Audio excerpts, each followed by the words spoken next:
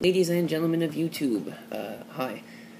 Today I'm going to talk about some stuff that I have been asked recently by not only, other people, but my students, in fact. What do you like about Japan? What do you not like about Japan?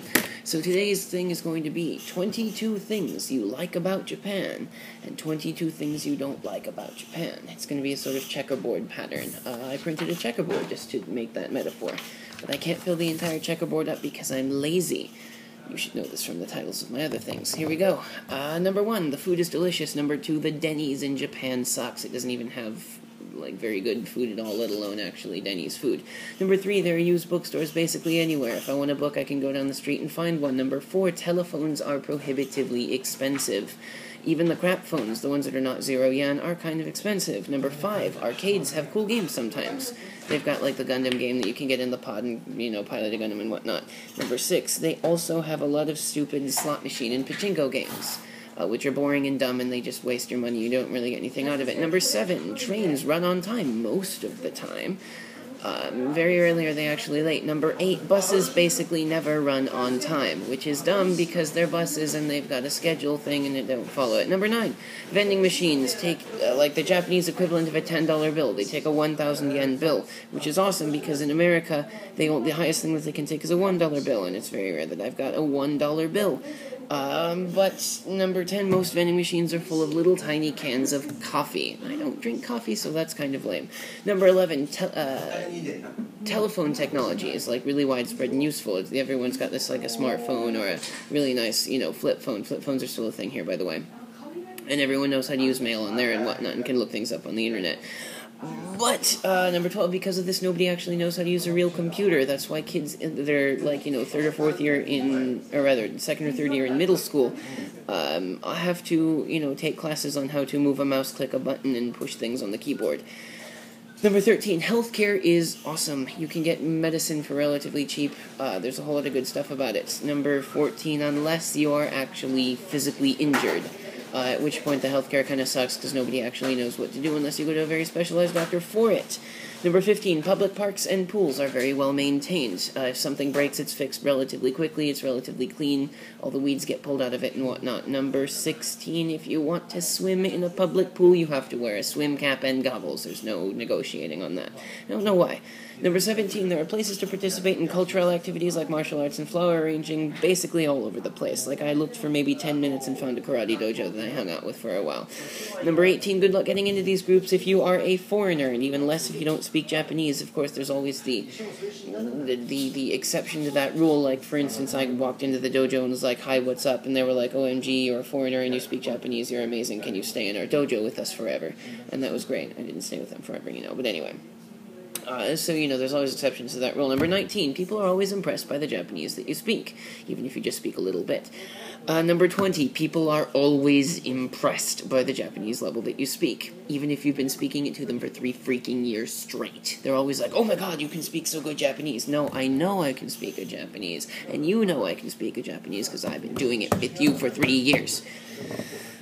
Number 21, people are genuinely interested in learning English. Number 22, but only after they are out of the period of, required English study. So when they're in school, they don't really give a crap. But once they're out of school, they're like, oh, English, that could be kind of cool. Number 23, they have native English speakers help write the textbooks for middle school English classes. Number 24, those foreigners must be constantly high, stupid, or dead during the writing process because the textbooks are crap. The most used textbook that we've got in Fukushima is called New Horizon, and it's absolutely awful, and it teaches it teaches that it's okay to start an English sentence with the word but. And that's stupid, so stop doing that. Number 25, there are a lot of opportunities for foreigners to work and live in Japan. Number 26, as long as you are willing to sign lots of contracts, pay lots of money for, housing and stuff, and work hours that you don't want to, which is kind of crap. Number 27, Japanese green tea is delicious. It's awesome. It's amazing. Number 28, don't put it into literally everything. I went across the street to get myself some cream bread, bread with cream on the inside, and it was green tea cream bread. So then I went to get myself some yogurt, and they've got green tea yogurt. Then I went to get myself some freaking ice cream, green tea ice cream. I suppose that one's not that bad, but then I went over to get a shoe cream, and it was a green tea shoe cream. Number 29, convenience stores are super convenient and have a lot of stuff that you want. They have, like, big bags of rice, batteries, shaving tools, underwear if you've forgotten it somewhere. It's just an actually convenient convenience store. Number 30, they also have racks of softcore pornography right by the front door and the window. So I don't know what to think about that. Number 31, local produce is generally really delicious stuff. It's like succulent, sweet, good, big old peaches in Fukushima and all of that. Number 32, it's also kind of expensive for very small amounts of things. Like a thing of cherries right now for like this big of a package of cherries is something like $4. And I'm not okay with that. Fruit especially, like any kind of fruit is super hella expensive. Number 33, Japanese internet is pretty good with deviations based on your location in the country, of course. And number 34, the banks in Japan won't use the internet because they still use paper for all their transactions. My bank account at the post office, which by the way you can get a bank account at the post office, is held in a book. On paper, and what if the place burns down? Anyway, number 35, telephone reception is pretty good. Number 36, unless you have AU telephone service, at which point you're boned. Number 37, people in Japan realize that anime and manga are not just for kids. Number 38, that is why that they pander to their audiences way too much and have a series about literally everything. Which is why they've got the series about, like, the AKB people and all that crap. They've got a crap ton of sports series. Stuff that nobody watches anymore, but they still do just because it's a thing. It's ridiculous. Number 39, there's a huge cosplay scene in Japan, even in Koriyama, the city in, like, Fukushima, where, there's a huge thing. They happen, once or twice a month.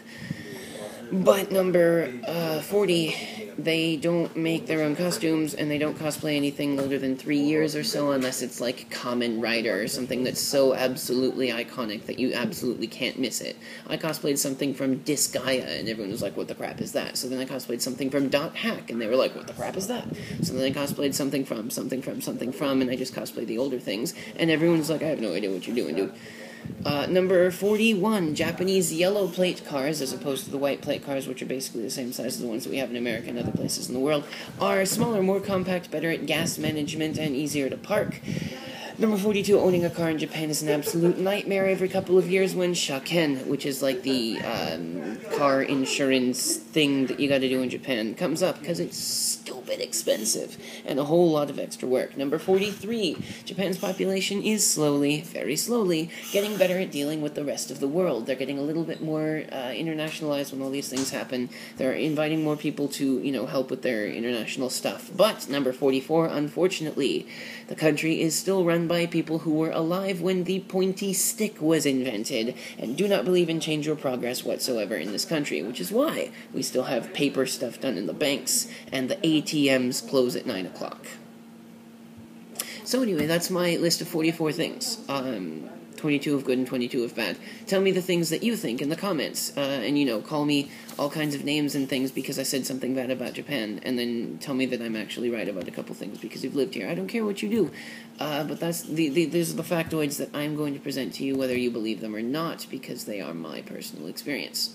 Alright, talk to you guys later.